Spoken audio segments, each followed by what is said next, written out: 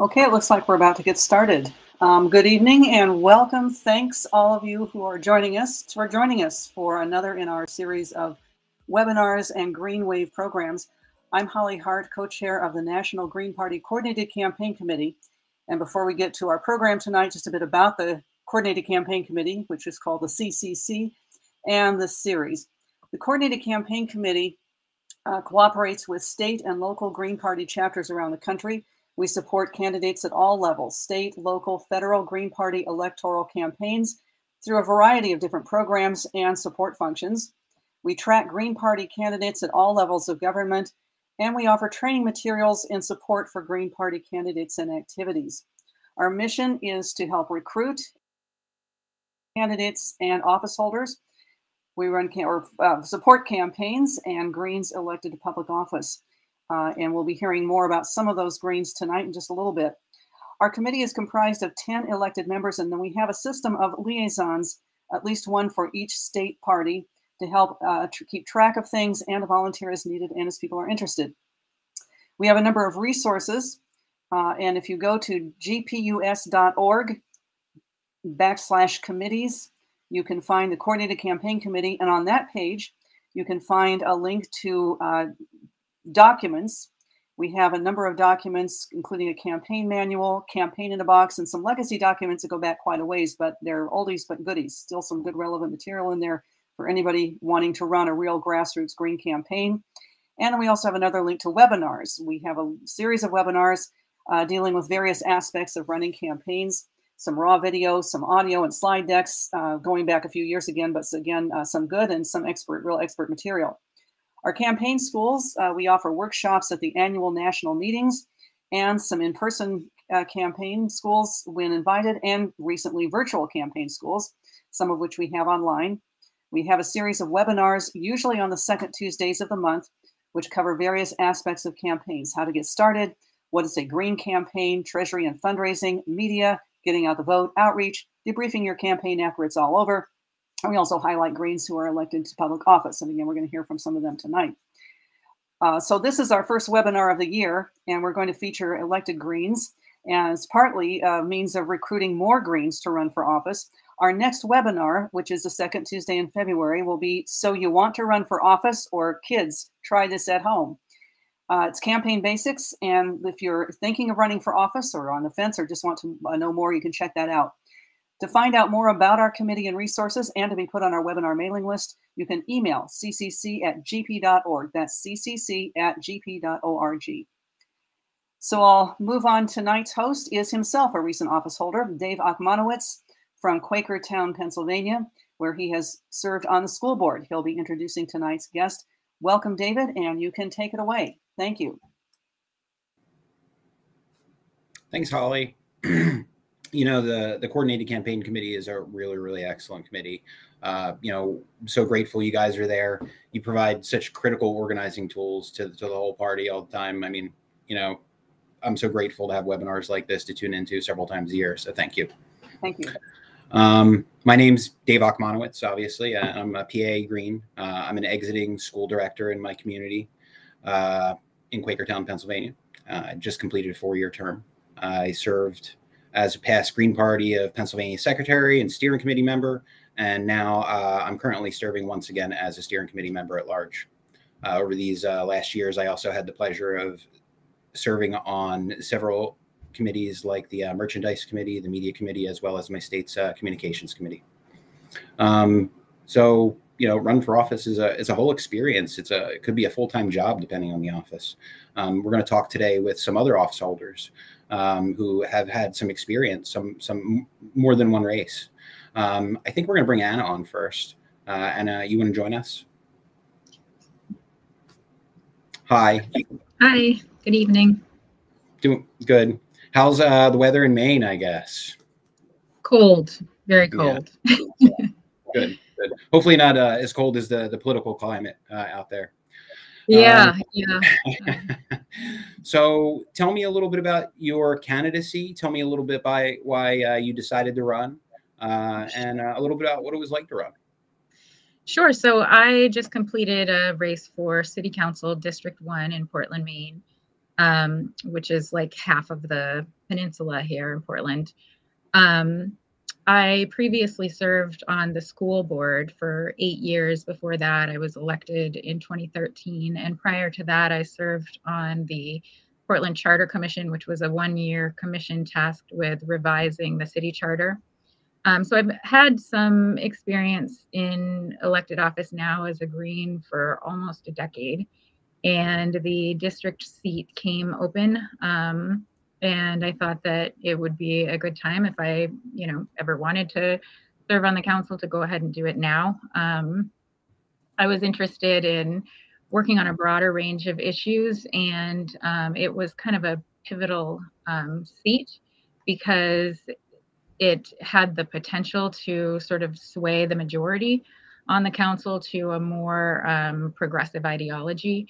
And that turned out to be the case. I was successful. It was a two-way race. I earned 55% of the vote. I had a number of things working against me, basically like the kind of establishment. A lot of the political spectrum in Portland kind of goes from, I would say, like moderate Democrat to radical, progressive, or Green, and so the more sort of establishment elected officials kind of lined up and endorsed my opponent.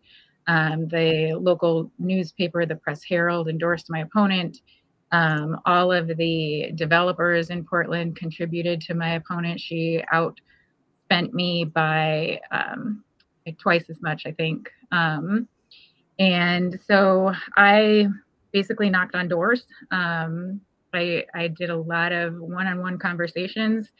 I wrote follow-up postcards to everybody that I had a conversation with. And at the end of the day, I think, it was really sort of those one-on-one conversations that made it successful. Right. That personal contact, the knocking on doors, there's really nothing that substitutes for that. You worry so much about like buying signs and stuff, because it's really important, but signs don't vote. Right.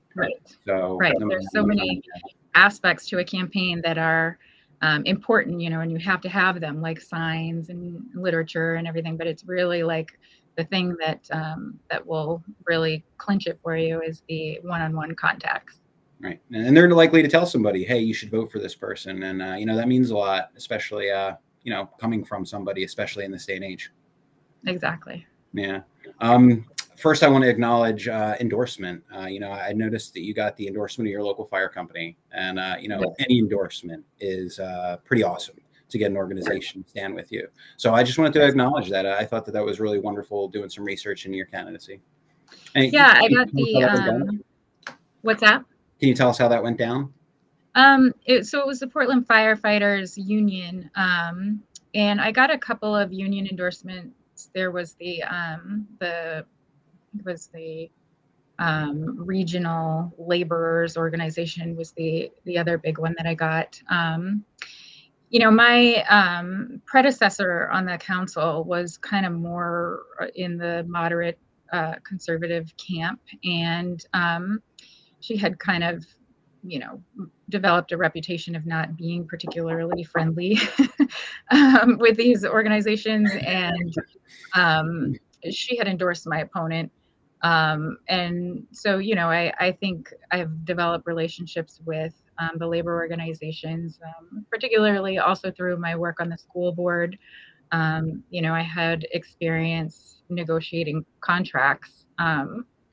And we on the school board actually developed as part of our sort of our strategic plan, one of our core values was people. And so, we were really valuing the fact that we have an organization that's made up of people, and we need to value their work and provide for them. So I think, having that reputation coming into it versus kind of what these organizations had come up against in the past, that combination of factors made them favorable to me. And so I was pleased to get those endorsements. I also got the endorsement of equity for Portland schools.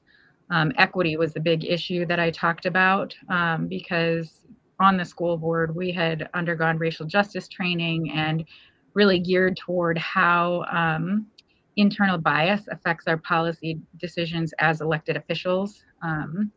And so I talked a lot about developing policies through an equity lens when I joined the council. And that's actually something that I've talked with the city manager already about. And it looks like we're going to be implementing some strategies toward that this year and undergoing similar training as a council. Thank you. I want to let everybody in the audience know, if you're watching this on YouTube, you can post comments in the comment section, questions in the comment section, and we're going to be getting to some of those questions later on today. So please be sure to make sure you post your questions so that our guests can see them. Kind of going back before we were talking about endorsements, back to your campaign. Did you have any particular challenges that you didn't expect when you were getting into this particular race for the office that you're in right now? Yeah, I mean, I talked about how the sort of establishment forces kind of lined up against me. And I, perhaps naively, I didn't expect that to happen. I thought that, you know, having served 8 years on the school board where, you know, two of that time I was chair of the board, 3 years I had been chair of the finance committee. So I had had opportunities to develop relationships with existing elected officials. I think, you know, there are a number of people that we recognize, maybe we're not on the same side of the political spectrum, but we work well together. And we developed a decent relationship, and certainly they understood that I had experience and credentials and skills to bring to the table. And so I expected that maybe people would at least remain neutral rather than kind of work against me. But I think ultimately people recognize that I do hold progressive values, and that they were really afraid of that shift in the council, which did ultimately take place. And even in the 2 months that we've been in office since, that has proven to be the case. There's been a couple of issues that have been pivotal that probably would have gone a different way just, you know, a few months ago with the old council. So like one of my other questions was kind of, you know, you being a minor party, you know, do you think that worked for or against you? And I guess, you know, the answer is both ways, both times differently, right? You know? Mm-hmm. Yeah, I mean, I think being a third party, there's, I mean, I think that it's something that you do have to kind of overcome because people just don't understand it. They're a little afraid of it.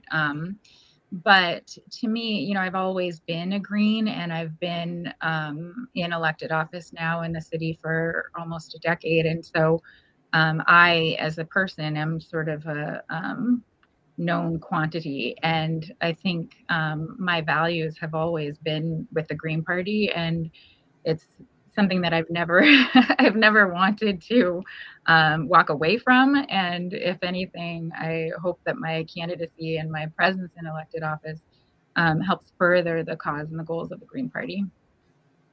That's great news. I'm glad to hear such a thing. I see a question in the chat I think is a pretty good one. It's what would be the most valuable advice you could give from your experience as an elected Green for a first-time Green candidate? Oh gosh, there's so much. I mean, I would say that, you know, I tend to follow tried and true campaign strategies. It's the knocking on doors, the conversations. I would say go out and do that work, do that sort of ground campaign type of work. You know, every district is different. And here in Portland, I think we're at somewhat of an advantage because people are kind of more willing to elect Greens than in, you know, somewhere in rural Maine, for instance. It's really, really very challenging for a Green to be able to, you know, actually secure a seat like that. But even just a presence as a Green, as a candidate, helps to kind of further our issues and to give a Green candidate personal experience. And so I think it's a valuable experience, however you do it. Good. Was it hard for you to find campaign staff, maybe a campaign manager and or treasurer? What was your strategy on that? Was it easy to ask people within your party, or did you go within your first circle? Yeah, so I had a sort of a core team that developed, and it sort of, the early core team changed a little bit from what it kind of ended up being. I would kind of give a shout out to someone who I think is on here, Justin Beth. I know he's involved with the National Party, and so some of you probably know him, but he lives here in my district, just down the road, and he was a huge asset to my campaign.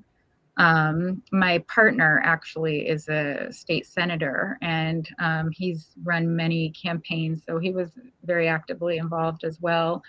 And then I had a person doing all of my literature design, who was just excellent, and did that on a volunteer basis. I did end up paying him a stipend at the end because I was able to, but he did a lot more work than I probably paid him for. So that was it, really. That was like, you know, my kind of core campaign team. So it was a small group of people doing some heavy lifting, but you know, we were kind of seasoned at the work that we do, and we made it happen.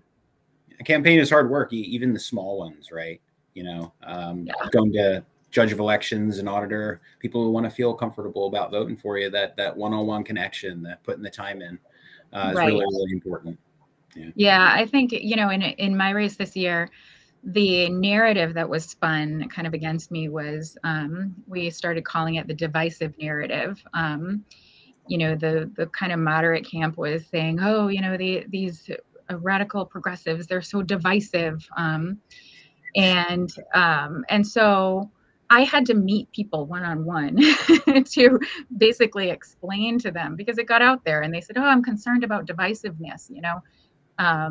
And if you don't have that conversation, they don't know, you know, they can easily cast you as something that you're not. Yeah, they trust what someone told them a lot of times. Right. Let's see. There was a question that was really good about maybe your 2 best fundraising strategies. I don't know if that's something that you wanted to touch on or not, maybe. Sure. So I raised $11,000 for this campaign, which to me was like a lot. And I feel like for a district race in Portland, that's a lot, but it's kind of what, you know, that's kind of like the average, you know, price of a campaign, I guess, these days.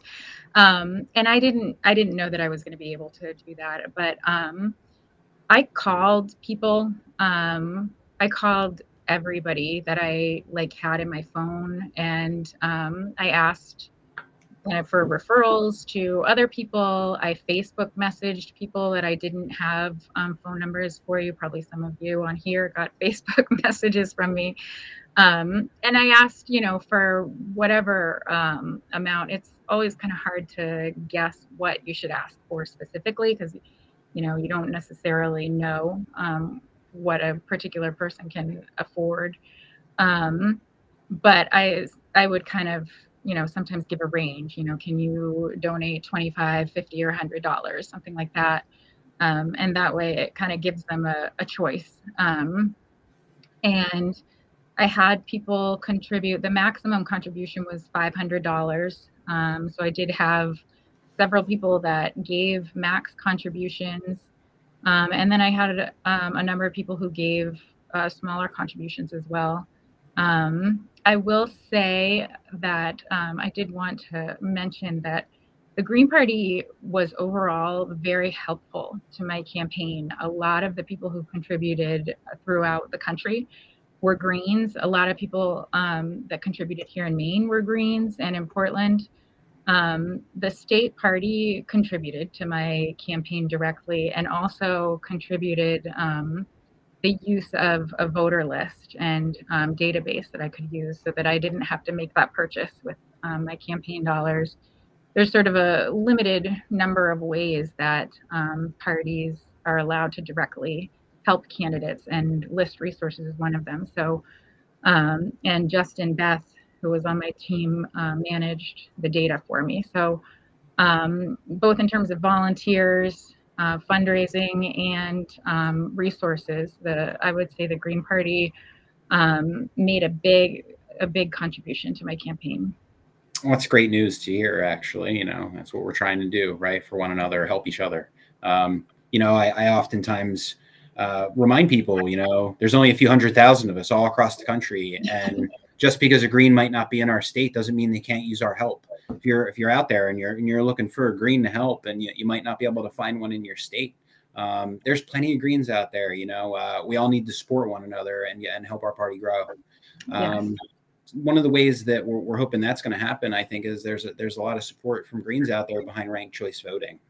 Mm-hmm. And I was really hoping that before we got off the call, I know you have to go soon before we speak with Peter. But I was hoping maybe you could touch on ranked choice voting and how it works there in Maine a little bit. Just touch on it for everybody, not to get too boring. We don't want people, you know, but absolutely. And tell us a little bit about it, your experience with it, and maybe your role with it.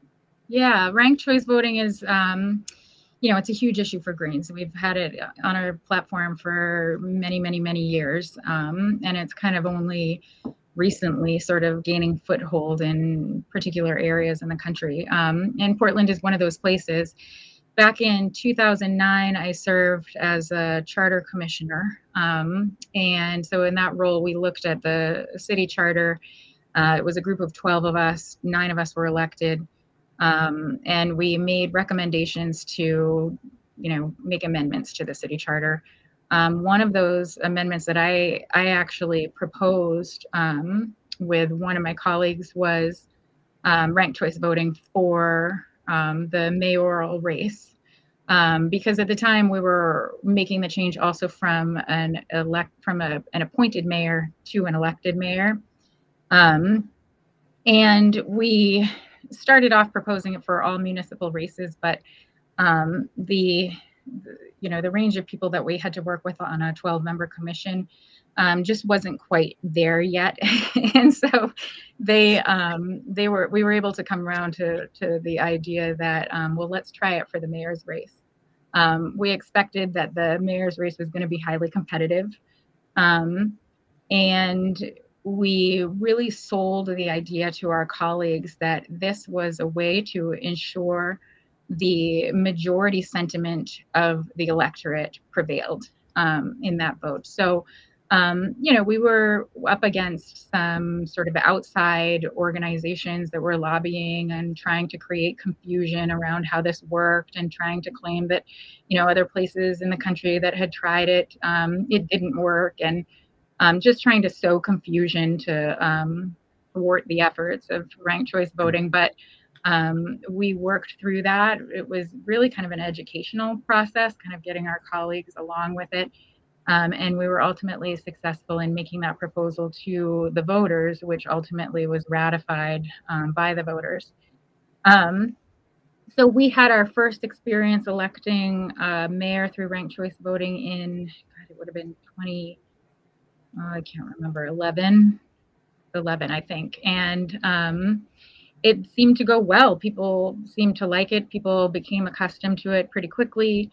And since then, the state has implemented ranked choice voting, unfortunately not for state races because there's a conflict in the language of the state constitution, but for all other races, so like the congressional races have ranked choice voting.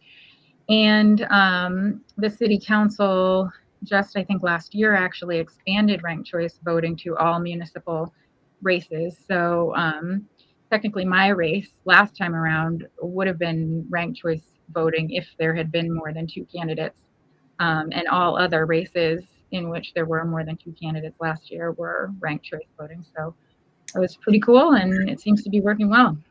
Well, I'm glad you got elected, but a little bit bittersweet that you didn't get to utilize the ranked choice voting as it was intended for you to get elected. You know. Yeah. One last thing before we go, I guess, if you don't have anything you want to add at the end, I wanted to ask both you and Pete if you guys have any really funny or really great, inspiring stories from on the campaign trail, or most specifically on election night or the next day, that you could share with everybody. I think, you know, my election night in particular was not all that eventful because I had to work the next morning, and so I so did I. Just went home. But you know, I would say the one thing that was really cool on the campaign trail, of course I had come from the school board, so this was particularly fun for me. There was a group of middle school students who held a debate for us, and we participated in their debate. But they had a whole curriculum around this election, and they did like a mock election, and they campaigned for different candidates.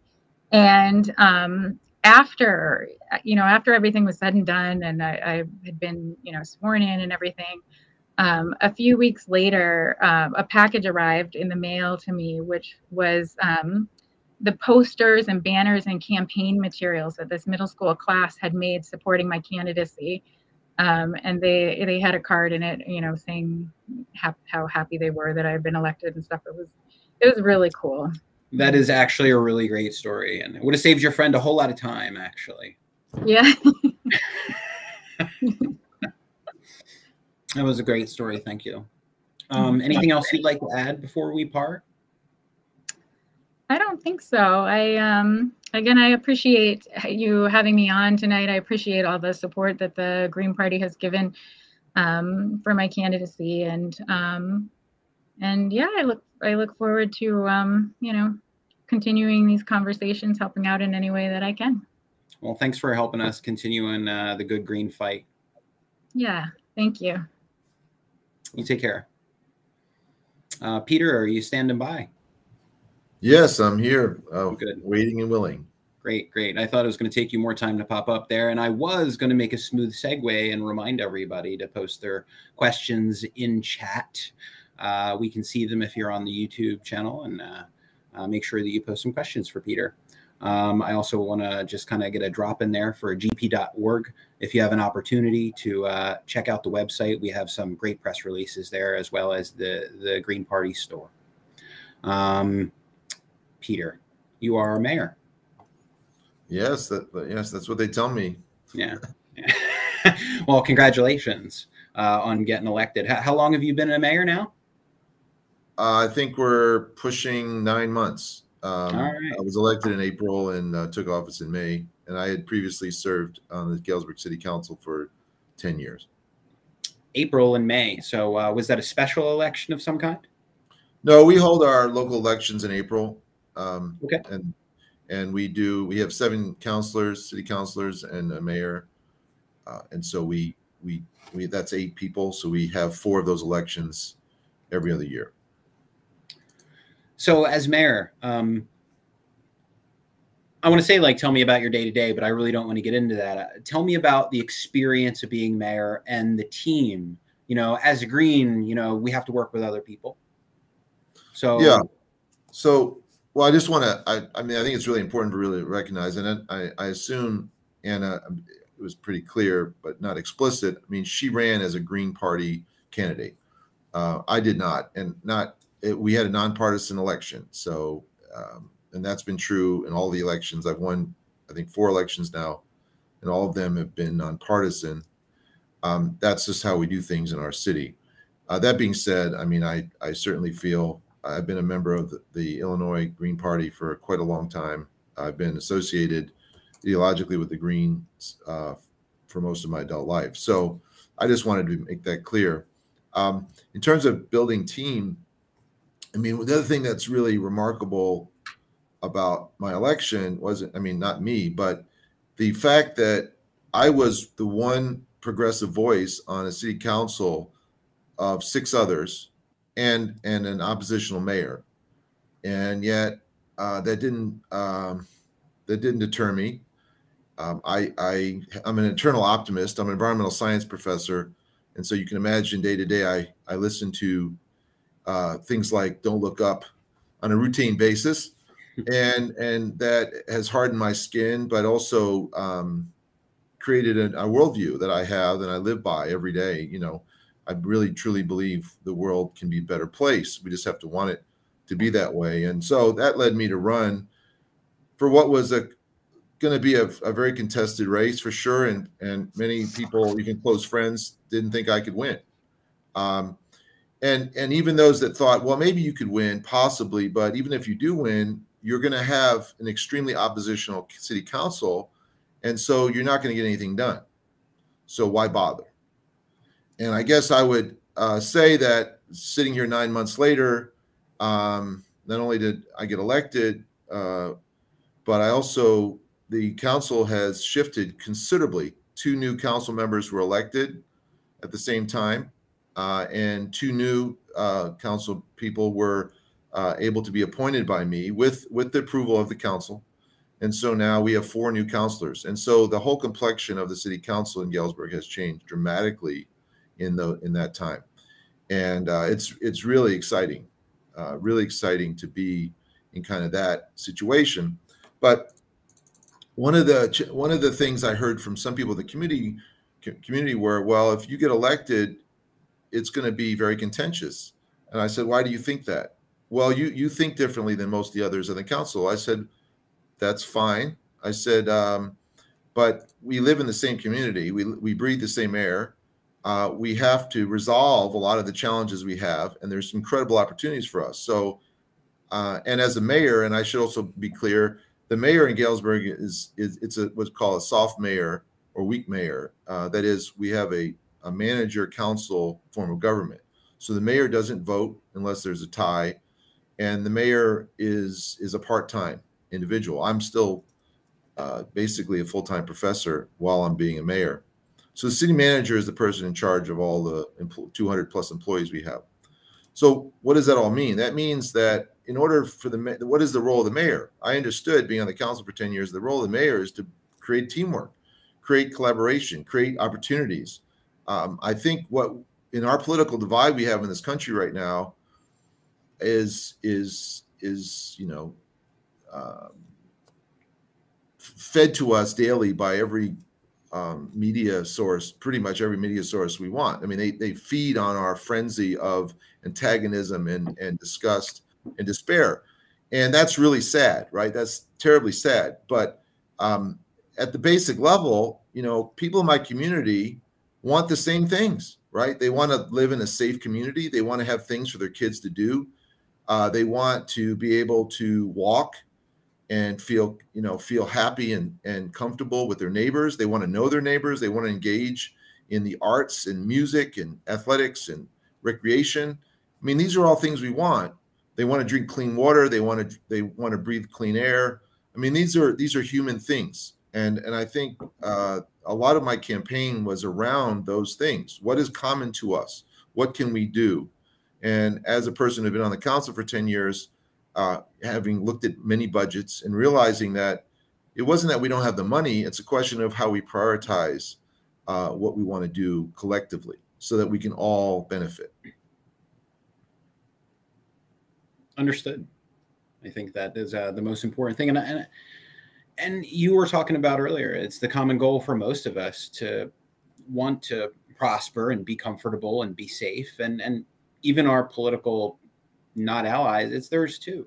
And so there's lots of common ground, and there is a culture of divisiveness where people profit from our divisiveness with one another, I think. And so I could, agree with you there. So it sounds like you've been elected for a little while now to some capacity. You've been serving your community locally. What motivated you to step up and say, I want to serve locally? Well, initially, this goes back 11 years now. It's a very interesting story. I'll keep it very brief, but in my teachings, I teach a course called Environmental Racism with a colleague, and we took a trip to Chicago, which is about 3 hours from here, We met with a environmental justice group there, Levejo, LVEJO, and walking through the streets of Chicago in the early 2000s and seeing a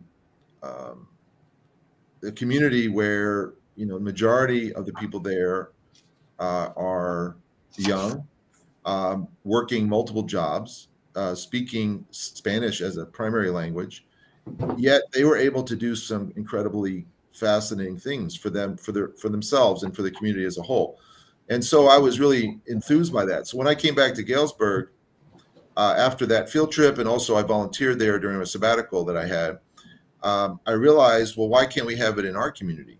You know, we have similar needs. We have a similar community of people, and why can't we organize? So I, in fact, invited 10 members of my larger community groups, and because I felt like we could have them in elected office, but maybe they didn't have the kind of the confidence or the willingness, you know, the fortitude just to step up, because it takes a lot. And one of my messages tonight is to tell you that, you know, it's great to see. I see people typing in that they're going to run, and that's fantastic. But sometimes you can play a major role by encouraging someone else to run and being their support. Because in our current environment right now, I mean, a lot of people even ask me, well, why would you run? It's just, you want to be on the plane when it crashes? I mean, you want to be the pilot?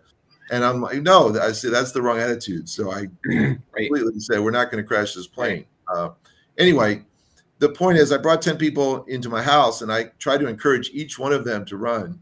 And I said I would support any one of them to run. And then when they left, and a week later, each of them told me in different ways they couldn't do it. They had family commitments. They were busy. They were old, you know, whatever it might have been. And so I looked in the mirror and I said, well, I guess I have to run. So that was my initial attempt. And I did many of the same things Anna has done, and I fully support her tactics. You have to go door to door. You have to make that one-on-one contact. And in a municipal, and especially a smaller city, and a city's bigger than Galesburg, but in the smaller cities, I mean, you can knock on a lot of doors if you put your mind to it, and your supporters can do that too, and it means a lot, right? Particularly in our current, you know, COVID environment. And I mean, it was bad before then, but it's in some ways worse now. We're so closed in, you know, we're afraid of our neighbors in some regard. I think in some communities that's been improved through COVID, but nonetheless, it really does change the politic. You know, we're so used to watching the politic perform on television, almost like a soap opera. But when you actually see I had people, they say, you're Peter? Yeah, I'm Peter. I mean, I had a mask on. Obviously, it was cold. I had a hat on, so people didn't necessarily know it was me. And you know, I had a big button. I said, you know, you got to think big. So this is about as big as my face. So you want to make sure you have a big button to as a sign of confidence, but also as a sign of changing mindset. You know, I think we do need to think big. We can talk about that in a little bit, but I ran because I felt like we need to change the status quo. The status quo is so boring.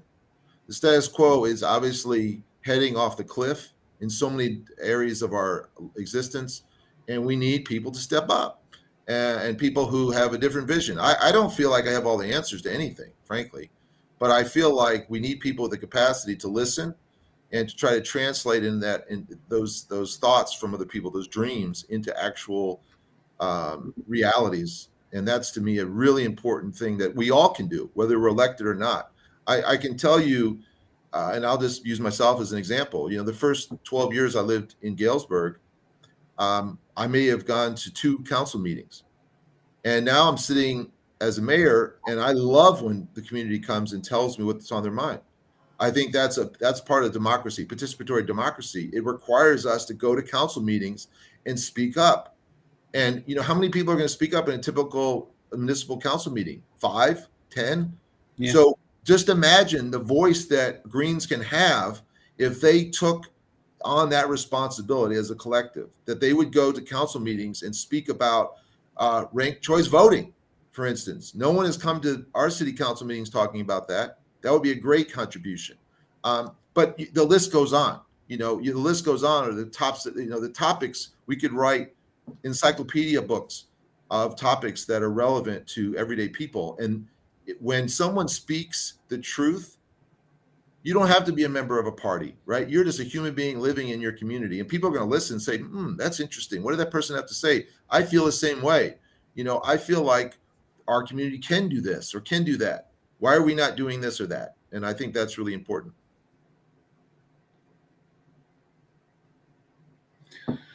So we need greens. I'm going to read a question here from chat. Sure. And we'll kind of get off onto that. And then in a minute, we're going to go back to, I'm going to ask you if you have any advice for greens that may be thinking of running for office. You've done a lot of inspiring so far, I think, because I think you've done a great job at pointing out how we can really make a difference from our position. So we'll come back to that. We need greens involved in our local environmental commission, green teams, shade tree commissions, planning and zoning boards. Some of these positions you can just join and build your name, while others are appointed by the mayor of the town. All right. I expected to read a question. I apologize. Well, I think I'll answer my question that I had before then, if you have nothing to add there. Well, no, I think Helen wrote that. I mean, I think that's a really important point. Or Holly, sorry. So that is true. One of the roles I do play is I get to nominate people to commissions. We have about 10 commissions at the city of Galesburg, and we can create new commissions. There's talk about creating a housing commission. There's a talking about a park commission. We have a golf commission. We have a trees commission, but we don't have a park commission. And so there's other things we have. And our youth commission, let me just give you an example. We had a youth commission that was pretty inactive, and it consisted mostly, it had about 5 to 6 older members of our community running it. Okay. Well, the council reviewed this and said, no, we need youth voice. We want to hear what the youth think in our community. So they created a new youth commission with new authorities and responsibilities. It has 11 members, 7 of whom are below the age of 18 and under. 7, the majority. And I can tell you at the last meeting, their first meeting, they appointed 2 co-chairs to that youth commission. And I believe they're both 14 years old. So I think that is incredible. That's incredible in terms of participatory democracy. Right. And I love it. And that's the council. The council was given the task. I thought I had hope of maybe having one young person kind of appointed as kind of a junior council person. And they took that idea, which was obviously not big enough and not comprehensive enough and not as aggressive enough. And they said, let's revamp the whole thing. And I was like, really? So again, I think the seeds are there.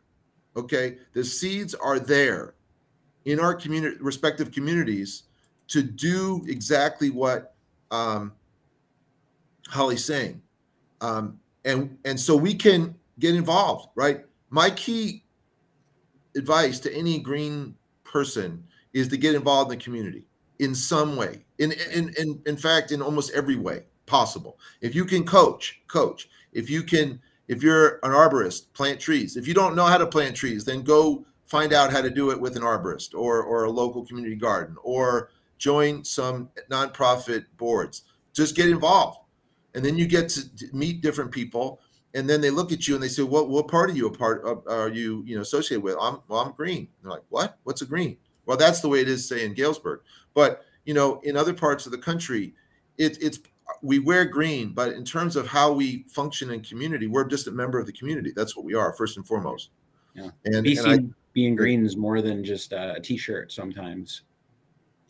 Yes, it really is. And, I know a lot of green people feel oppressed by the mainstream media, right? We don't even get acknowledgement that we exist, right?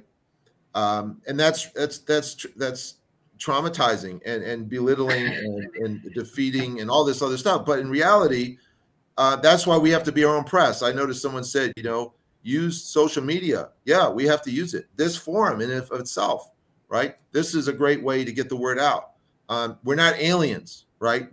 We're all human beings. We live on Earth. So, and we're each profession. Most of us, you know, have careers and families, just like everybody else. You know, we're not some foreign entity that like some submariner that came out of the bottom of the ocean and wants to, you know, like the Marvel comic strips.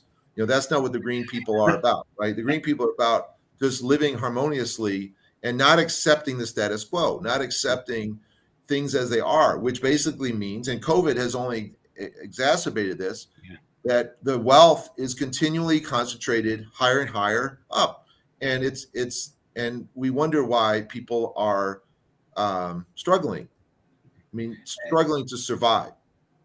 I experienced this social media, you know, Democrats were blaming a Republican was blaming a Democrat for like the last 3 years, you know what I mean? And I just said, hey, wait a minute, you know, we've been, you know, kind of on a downward slide for 30 years. This just kind of exacerbated it a little bit, you know, like, you know, you're both the people that were in charge of getting us here, you know?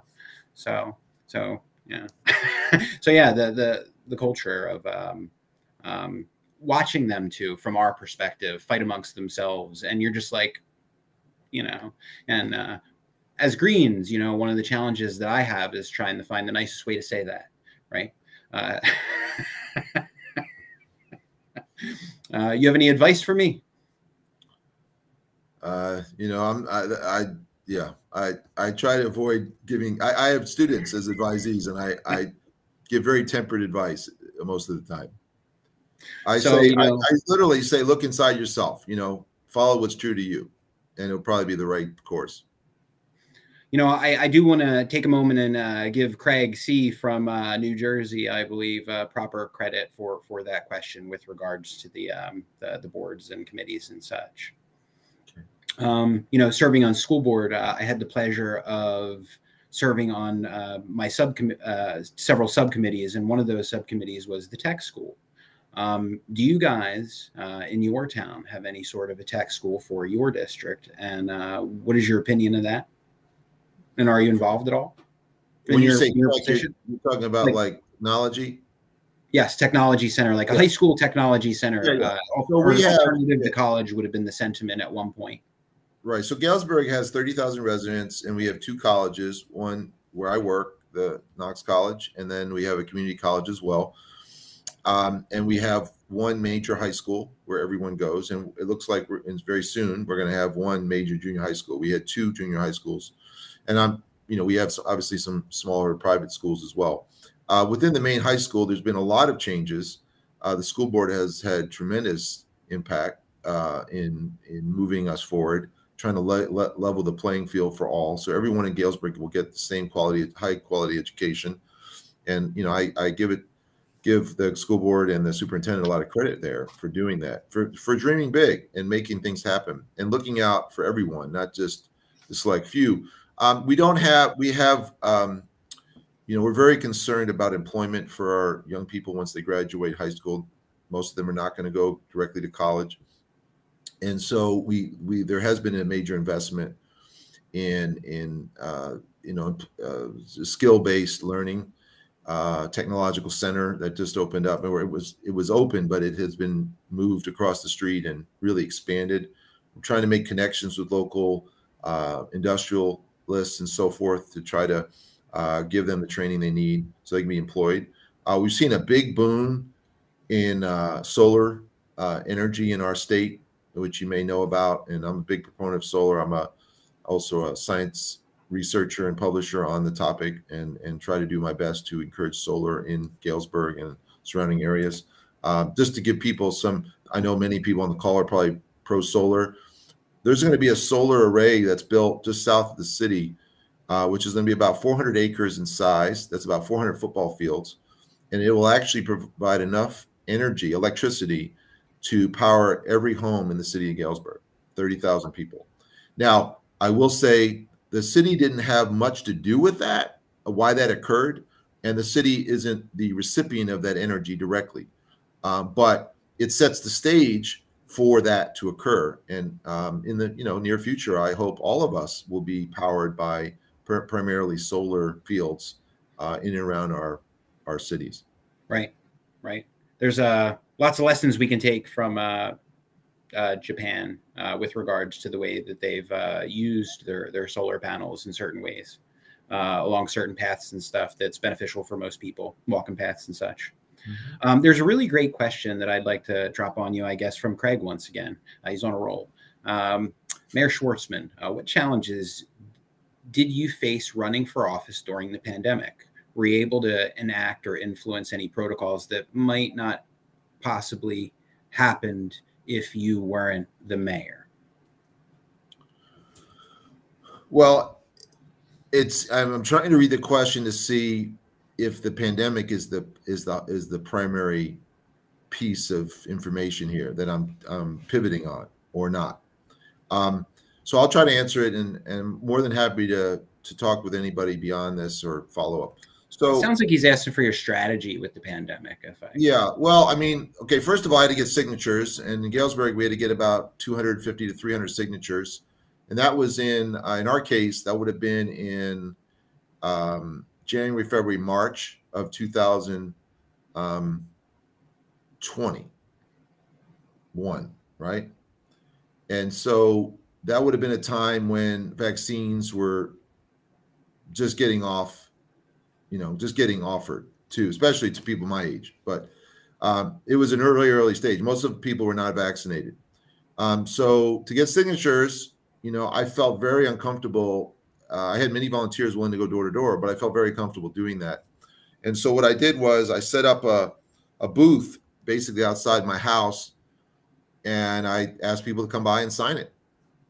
And I didn't get all 300 that way, but I got probably 100 that way, and that eased the burden a bit. So that was one thing that I tried.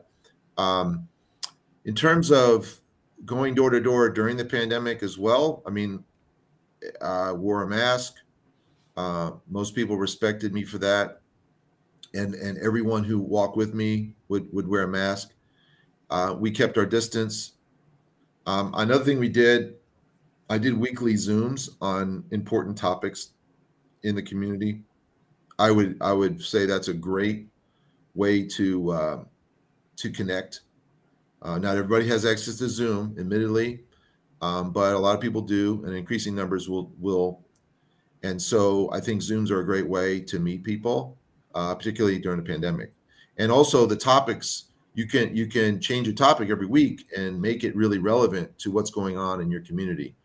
And that's where, in fact, other people can meet each other. You go door to door, everybody meets you, but they don't necessarily meet each other. So a Zoom allows that to happen. Now, hopefully, post-pandemic, the Zooms can be large community forums, social events outside with music, with food, these kinds of things. I hope to certainly encourage that in our community as we move forward. The second part of the question about what would happen, what kind of protocols existed with perhaps that wouldn't happen if I was the mayor. That's a good question. Part of it, again, I'm sort of a weak mayor, so I can't just say, okay, everyone has to wear a mask or this kind of thing. I've been working with the city manager. He understands, from the get-go. I worked with him prior to being elected as mayor. That I'm more oriented towards science and safety. I think we've been doing vaccination drives at City Hall, and we've been supportive of vaccination drives in other areas of our community. I give the fire chief a lot of credit for working on that. And so I think there was kind of a recognition that as being a scientist mayor, that we would be following scientific protocols and information and keeping abreast of that as much as possible. I think that there was a sea change in thinking on that. So, there's just one or two other things that I think that I'd like to ask you before we, wrap up, more strategic and campaign based. Did you by any chance have a treasurer for your campaign, and were you able to maybe average out cost per vote or something like that? And tell me a little bit about building your team when you decided you wanted to run, how all that came together. And well, that was a challenge. I mean, when I ran for city council 3 times, I mean, I got some contributions from friends and family, and maybe a few, you know, and I ponied up a little bit of money of my own. But those campaigns were done for less than $1,000. And so that was, you know, fairly easily done. When I was running for mayor, I realized, well, I have to spend more than $1,000, and I'm not wealthy by any stretch. So, you know, I had to go out and ask. And that was one of the hardest things. In fact, I didn't even have I did not own a cell phone until I ran my campaign. I didn't want to have a cell phone ever, and I had to sacrifice that. And now it's kind of like, it's almost, you know, intravenous, which is why I didn't want to have one in the first place. But I had to get a phone because I had to make calls. As Anna pointed out earlier, I mean, you have to make calls, and I don't like making calls asking for money, and it's just a personal issue. But I know a lot of people have that same feeling. Because part of the issue is when you ask someone for money, you don't know someone's circumstance. You know, there's an assumption, oh, they drive a nice car, they live in a big house, but you don't know anything about that person, really. You don't know maybe they've had some health crises, maybe their family members have had health crises, maybe they've had, you know, student debt, which is astronomical, as we know, blah, blah, blah. So to ask someone for money was not easy for me. But I kind of, through practicing with a team, I learned that I had to translate how I was interpreting that. I had to think of it like, if a close friend of mine called me and said, look, can you give me $25, $50? I'm running for this office, and I'm really going to speak the truth, and I'm going to try to change the lives of our community. I would be like, yes. Right. Where can I donate? Like, can I drive it over right now? And so I had to change so the point was, I had no expectations that people would give me anything, but I did feel like I needed it. And if they could offer it, then I knew it was going to go in a good place. It was going to be well utilized. And so that gave me a certain confidence that I wouldn't have had otherwise. I mean, I will tell you, the mayoral cost was about $15,000 to run. I'm sure my 2-time incumbent who ran against me spent 3 times that, if not more. But it didn't work. And you know, we could talk about why, but clearly I went door to door, and that's not something he had ever done. I think people want change. I think that's really important, something the Green Party brings to the table, not just like in the moment, but historically. Historically, we have a track record that goes back several decades where we have been the champions of causes that have now become kind of the standard understanding of things, right? Yeah. And I think we should own that, and we should project that. We've been consistent about you know, wanting to do something about climate change, want to do something about social justice, want to do something about gender equity. You know, these are our core values. You can go to, we have 10 core values that I think we all should almost know the back of our hand. And those core values need to be repeated to everyday people. And then we ask, you know, other politicians might talk about these things, but then when they're put in position to do anything about them, then they get squeaky, right? Usually lean to the side of their donors. Right. And so, you know, I think back to the Treasury issue. Oh, I should also say I had some overage in my account, and I was able to donate that to the public library and able to support a History of Galesburg project that is still going on. And we hope to have that, the fruits of that project are revealed, manifest in our new public library, and that will be open in about a year. And what I want to put a highlight on this point. There are so many things in communities that are being ignored and being overlooked. and Greens have to be like open-minded and thoughtful. And one area is inclusive histories. Does your community, does your city have an inclusive history? Because I can tell you that going through Galesburg's inclusive history, there are a lot of wonderful things we can point to. There are obviously bad things as well. But when we start to tell a history that shows how every member, every ethnicity, every race, every gender, and such contributed to the betterment of this community over time, we have something that we all can take, feel proud of. Pride is important in a community, and I think we need to foster that. I think it's a really great project to highlight the diversity and the effect that it had over time. And I think there's something, especially in smaller communities, that can be taken away from that, because, sometimes smaller communities are less diverse. So, right. And, there are some obviously communities where they had horror, they had horror in their communities. So did they just sweep it under the rug and assume that it went away and no one's ever going to look at it? No, I think we have to, Tulsa is a good example of the challenges faced when you have to look at your history squarely in the face, and how you're going to deal with it, and how you're going to project in the future, and how you're going to teach the young people. Like, what most people that grew up in Galesburg, I grew up in a large city on the East Coast, right? Smaller cities, a lot of the kids that they grew up from birth through high school, and many of them never even left. This is where they live. This is their life. This is their entire world experience. So in order for them to understand their place and to have pride and recognition of where they come from, I think is really important as we challenge ourselves to work together. One of the other principles of green thinking is this idea of thinking globally, but also being very practical and pragmatic about what you do where you live. Make it meaningful there. What a great place to wrap up for us, Peter. Thank you so much for talking with us today. We really, really appreciate it. Lots of great insight. One or two things that you said, my experience running for office, my biggest fear is the asking for money part as well. And the advice that I think that many candidates or prospective candidates can take away from this is your best resource is your friends and family.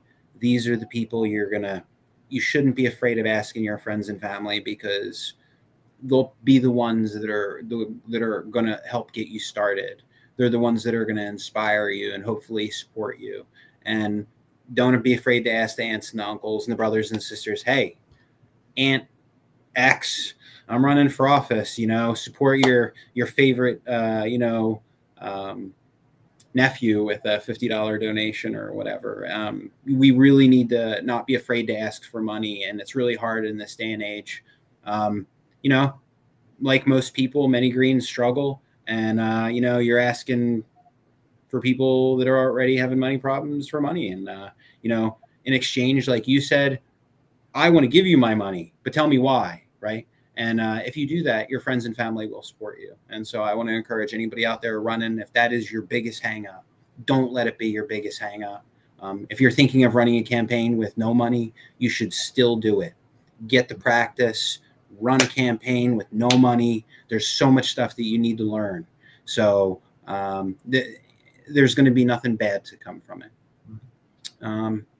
Any closing thoughts before I give one final plug to the CCC and the Green Party store? No, I'm so glad to have done this with you guys. Thanks, Dave, Holly, Michael, all the people behind the scene, and then also I see all the comments. I'm trying to read them. I'm very intrigued and interested. I recognize they're going to be on Facebook too, so I'll get a chance to look at them. I'm happy if any of you are thinking of running or want some more one-on-one time with me. Please just reach out to me on Facebook.